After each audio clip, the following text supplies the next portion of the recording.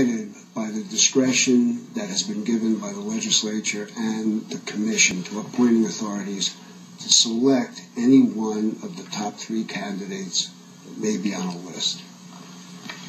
And that furthers the purposes of the civil service system and the merit appointment system by enabling an appointing authority to look beyond what the results of an examination may show, and to dig a little deeper into the background of the candidates, and to select someone that the appointing authority thinks, and I'll use some of the language that it used in this case, better meets the needs of that appointing authority. With all due respect, that language means nothing. What does that mean other than we picked the person we wanted to pick? That's not a statement of reasons. That's not an explanation. And the civil service rules and the regulations find their source from our state constitution, which says that appointments shall be made according to merit and fitness to be ascertained as far as practicable by examination, which as far as practicable shall be competitive. Now, this is your regulation, and your regulation requires the appointing authority to give a statement of reasons. And saying that we picked the person that we thought was the most qualified, is that a statement of reasons that the Civil Service Commission is able to examine? Or is that merely, or are you just rubber stamping with those words, the decision of the appointing authority? Well, in this case, it's true that the initial statement by the appointing authority was best meets the needs.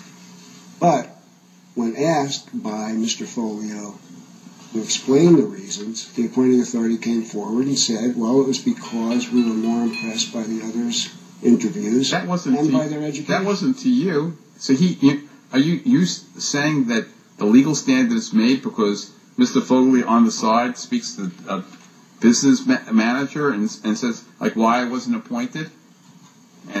And that side conversation is going to be a sufficient explanation for the Civil Service Commission?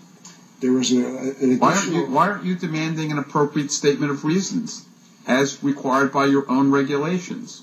Regulation asks for a statement of reasons. Now, the reasons that were initially given by the appointing authority were its statement of reasons. Do you agree that those reasons were inadequate? Well, I think if the candidate believes that the selection was inappropriate in some way, based on some improper motives, he can bring that to the Civil Service Commission. That's not what you were asked, counsel. You were asked by the Chief Justice, do you believe that the statement, eligible best meets needs of department, is the kind of statement that your regulation requires? Does that satisfy the regulatory requirement? On its face, it does. Because the regulation requires a statement of reasons, and it leaves it up to the appointing authority to come forward with... What if they said, we chose them because we liked them? Would that be adequate? Absent an improper motive... I want to know what would be inadequate if that passes the test, actually. The difficulty I have with the statement of reasons that was initially provided is that it seems that it could apply in every single case. And the regulation requires a statement of reasons why the appointee was selected instead of someone else. That's right. So shouldn't there be some individualized explanation in order to satisfy the requirement of the regulations? I don't have any problem with individualized explanation insofar as it describes why the appointing authority appointed the people that it did. I don't think there's a problem with that. I don't think that the statute or the rule as currently constructed requires that. It may be a good idea from a human resources management perspective to provide that, but that's something that the appointing authority... Well, I take it you're saying... I'm sorry. I take it that you're saying that under the Constitution that Justice Alvin referred to and the statute, you don't need the regulation or reasons because the statutory rule of 3 properly implemented would get the best person. But the Chief just pointed out The regulation is a statement of the reasons why the appointee was selected instead of a higher-ranking eligible.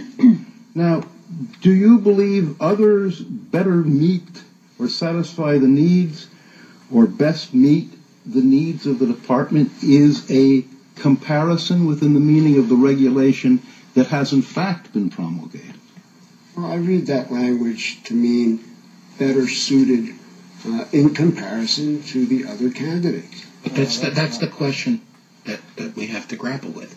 How do we review the exercise of discretion when we have none of the factors that were taken into account in the exercise of that discretion?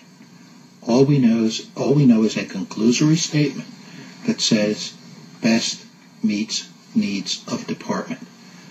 We don't know how that conclusion was reached, so there's no way to gauge it, and I don't think that you're telling us, just trust us, we'll get it right, because if that's the case, we can just wrap up today and all go home.